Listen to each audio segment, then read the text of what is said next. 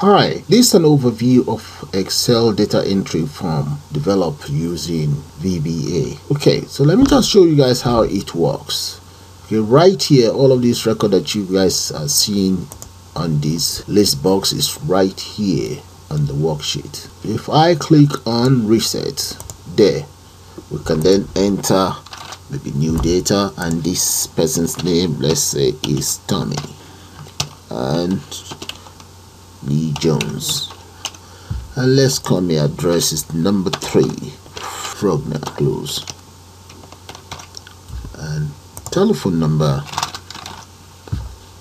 date of registration, this is 07/2019, and here proof of ID, this is student ID, member type, I will just say annual, and fees paid, I'm going to make that £90. So all I just need to do is to click on add record, and as you guys can see, we don't have the details of Tommy Lee Jones. So if I click on add record, there we go. You see, that's the whole purpose of this data entry form.